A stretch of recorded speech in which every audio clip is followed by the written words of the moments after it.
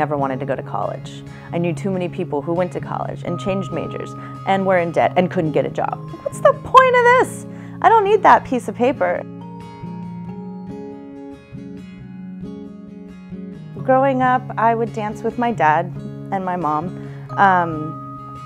but I wasn't social dancing until my early 20s. And I had from about maybe 16 or 17 in high school till about 21 to 22 years old, I think, I didn't dance at all. And it wasn't because I wasn't wanting to. It was just because my friends didn't. I was working, I did theater.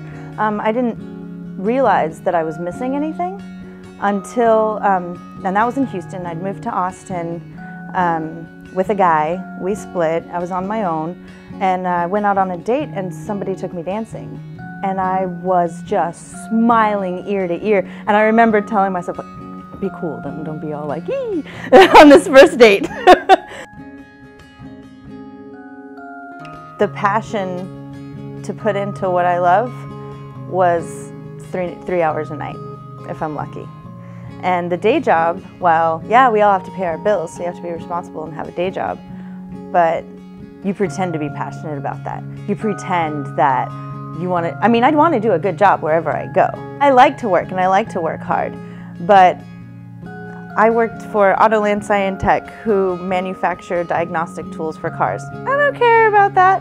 Like, that's great. I ran things and I took care of business and their admin life and all that, and I did a good job, but I didn't have a true internal passion. I had a passion for doing a good job, but not for what the job was. And dancing in theater is just, as soon as I walk into the room, it's that, this is where I'm supposed to be. You got one life, live it to the fullest, and have fun. Like, life is too short to, oh, well, I don't need to be, I don't have the time, I don't have that extra $15 to go do this. And I mean, I've done that to myself where I haven't been taking the dance classes that I'd like to take, because growing up, I didn't take the music classes and dance classes because we couldn't afford it. So that kind of got drilled in me, where you have to have extra money to put into the things you love. Well, that really shouldn't be the case.